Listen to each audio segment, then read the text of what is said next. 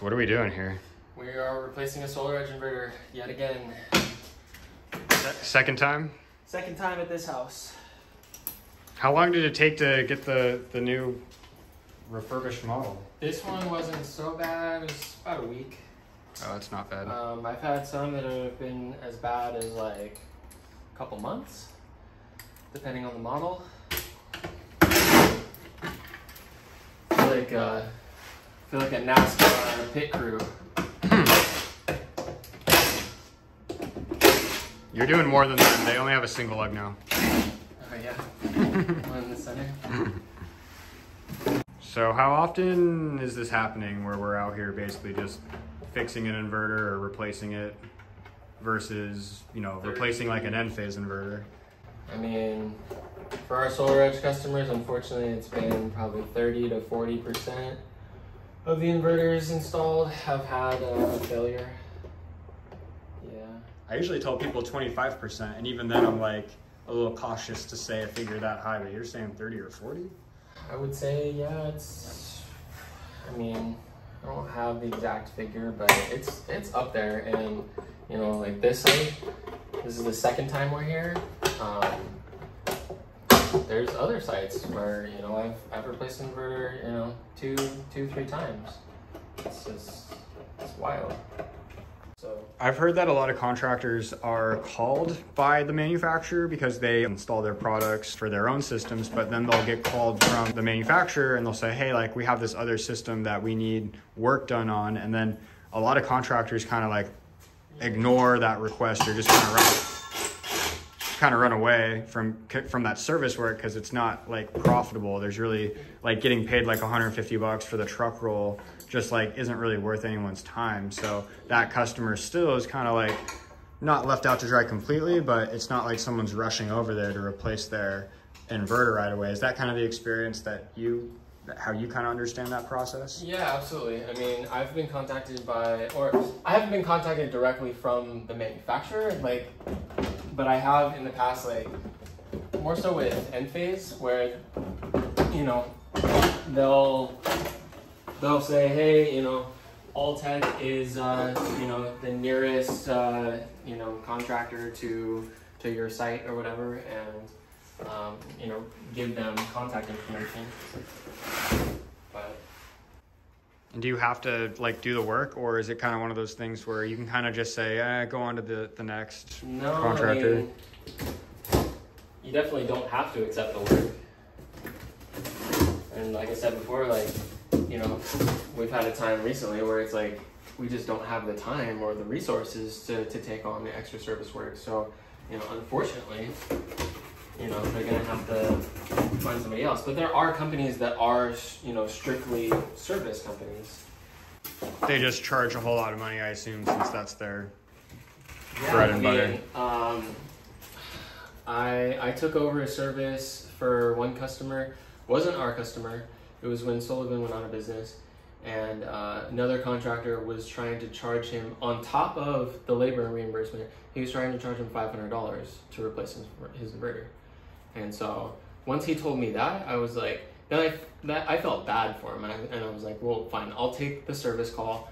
I'm not going to charge you anything extra. Like, I'm getting paid from the manufacturer. Like, is it a lot? No. Is it worth it? No. But like, I don't want to see that customer have to pay $500 to go get an inverter replaced. On the flip side though, from a business perspective, like a contractor can't just go out and do a bunch of like service work for $150. So like in a way, they would have to, in reality, you know, you would have to charge $500 in order to be sustainable.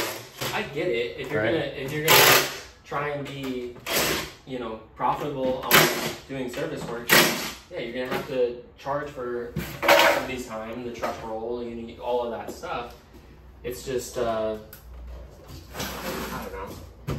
For me, it's like the customer's already made this initial investment in the system, and it sucks when they have to experience, you know, oh, the initial cost of the system was, you know, 18, 20 grand, and then, you know, years later it fails. Not even, you know, it's you know, you're talking about a 25-year plus system, and a couple years into it, major components are failing, and I have to, like, here, if I charged them $500 every time they come out, he'd be $1,000 into servicing the system when, you know, in the beginning we pretty much said like, hey, this is a system that's going to last and it's going to be on your house for 25 years and you're going to be good.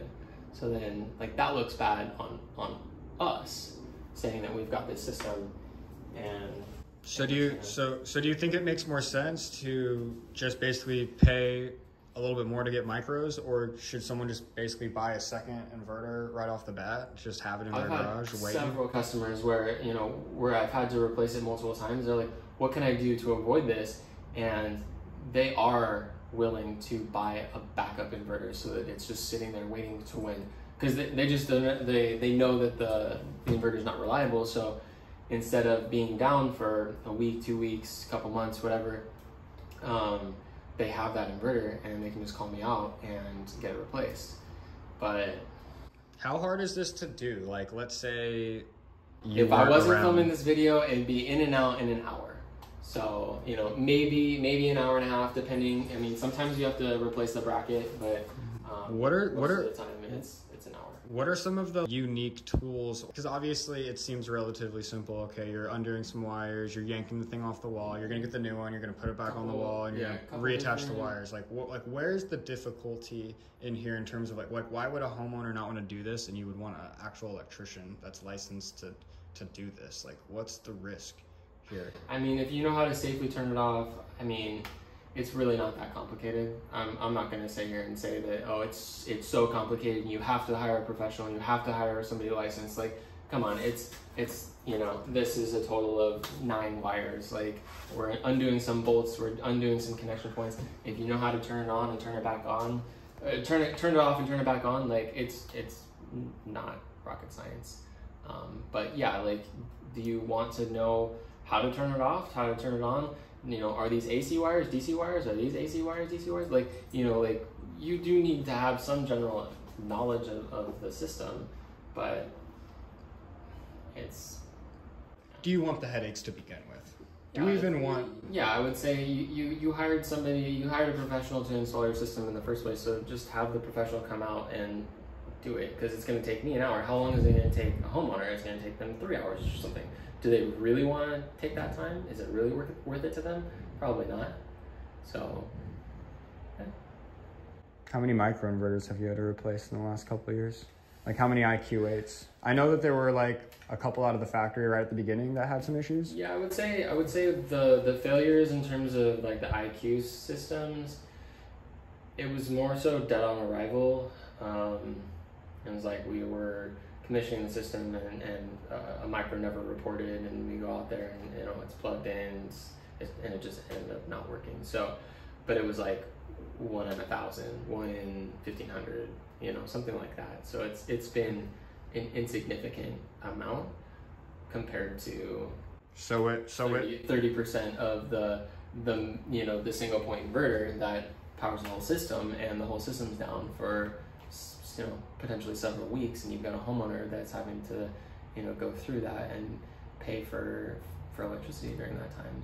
So we have to go back to like 30 to 40% of the sites that we install SolarEdge on, and with an Enphase system we have to go back to like less than 1 in... That's been my experience, and maybe some others have, you know, like you were saying, 25%. Maybe that's what, you know, maybe we're just unlucky. Maybe we just had, you know, a high rate of failures on SolarEdge. And other people only experience, you know, 15, 20, 25. And some people could probably say different on Enphase. Some people could say, oh, it was, you know, 1 in 100. Same thing. Maybe they just get the bad batch. But I'd say overall, my experience, Enphase systems have been much more reliable, and I'm looking to do this a lot less. So we're going to push the product and sell a product that's more reliable and that we can put our name on, and that's going to be Enphase. So that's why we've switched.